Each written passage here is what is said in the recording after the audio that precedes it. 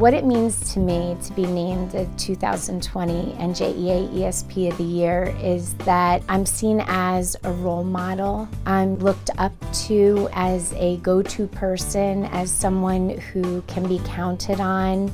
I work with such amazing people, certificated staff, support staff, and to receive the respect from all of them means more to me than I can really put into words, because I look at it as we're a team. I was very fortunate to be nominated at the local level for the ESP of the Year for this year by Linda Padula, who is a school counselor at Hopatcong High School, and Brittany Huling, who is a principal's secretary at Hopatcong High School. I nominated Stacy Yanko for ESP of the Year because she is a great person, a great asset to our school. I nominated Stacy because she is an amazing coworker. She's an amazing person. She loves her job. She helps everybody that she meets. She's so kind. She's so involved. Stacy is able to prepare things for the guidance counselors, to work with the community college as a liaison, to help those interactions, to reach out to students and parents to make sure they're aware of what's going on. Stacy is the first person that students see when they come in, and she immediately makes them feel at ease.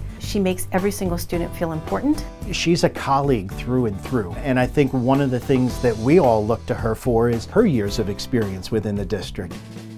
Being an ESP and how I think ESPs are seen is something I think about all the time. I like to try and elevate the way education support professionals are viewed. Together, it doesn't necessarily matter what category, we all deserve the respect, the recognition, and the support. Stacy is deserving of this recognition because of who she is as a person. Not only is she a great worker in the office and makes all of our students feel special, she also does a lot for the community. We had a family appreciation night. She secured grants and helped get supplies and gifts for that night. She also volunteers for other activities here at school. She has been the judge for some of our competitions, and she is always loved by whoever she's involved in.